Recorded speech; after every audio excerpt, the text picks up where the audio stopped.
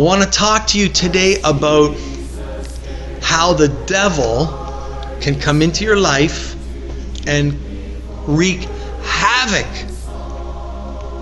He can destroy you and torment you on the inside, and he can torment you and destroy you on the outside. And sometimes it just happens and we've done nothing. The devil just attacks. But other times, maybe there's something that we're doing that causes the devil to come in and destroy us. Destroy us spiritually, emotionally. It says here in Isaiah chapter 25 and verse 2, cities with strong walls are turned to rubble. Beautiful palaces in distant lands disappear and will never be rebuilt. Sometimes you might think you're a really strong guy. You go into the bar, you have a few drinks, you're feeling really strong. And you can go on like that for years. But the Bible says this: cities with strong walls are turned to rubble. If you don't give your heart to God, if you don't put yourself under Him, you're doomed for destruction. Beautiful palaces in distant lands will disappear. You might look good now. You might have it all together.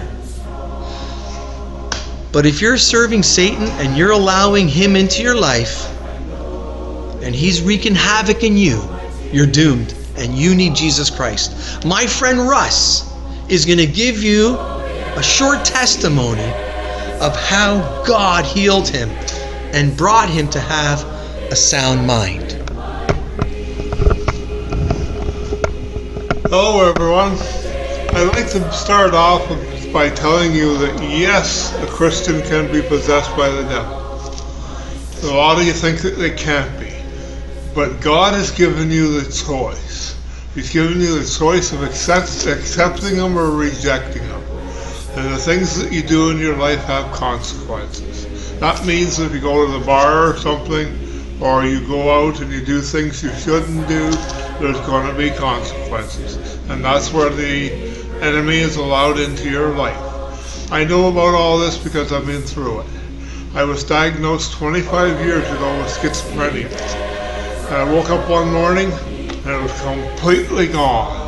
But that was only after I completely surrendered myself to Jesus. It's very important, folks. You got to surrender yourself to Jesus. You got to give Him everything. And I still haven't given Him everything. I know that I have to give Him more.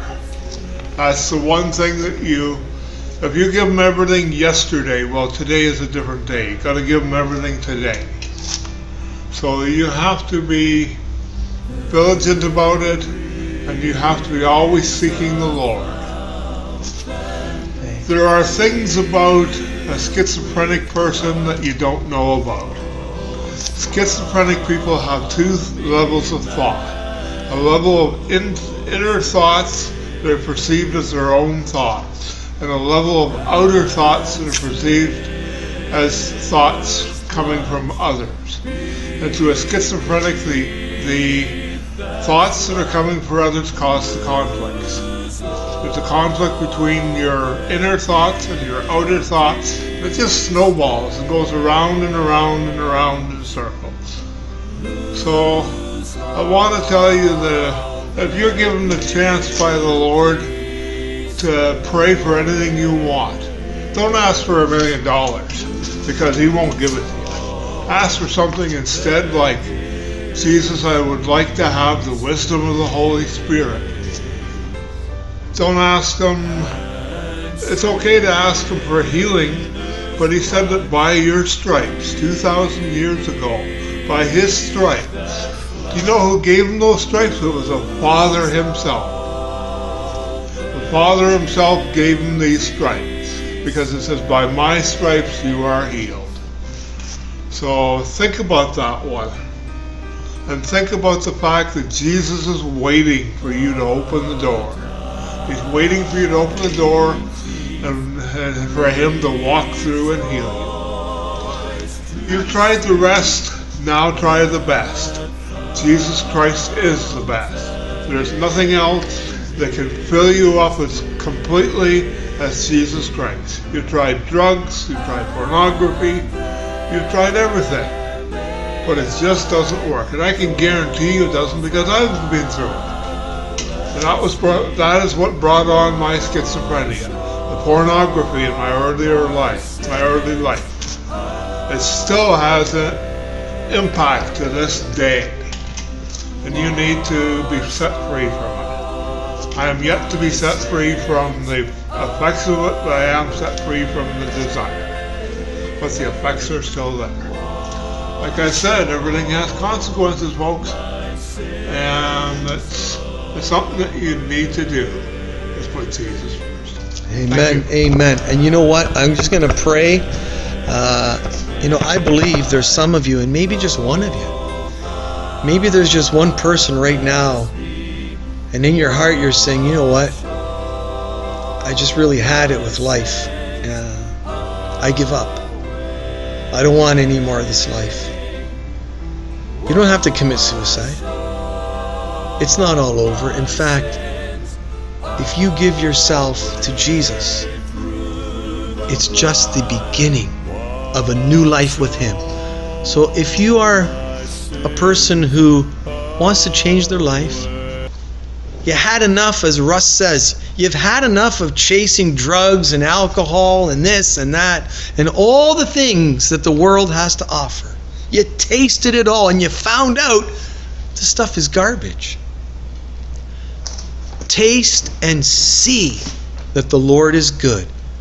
I want to pray, and if you want to have a new life, I encourage you to pray this prayer along with me and really mean it in your heart.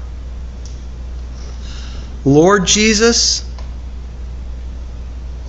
I want to change. I'm sorry for the sins I committed against you. Please forgive me. I humble myself and confess they were wrong, and I ask you to forgive me in Jesus' name. Come into my life, Lord. I want to be with you in heaven. In Jesus' name, amen.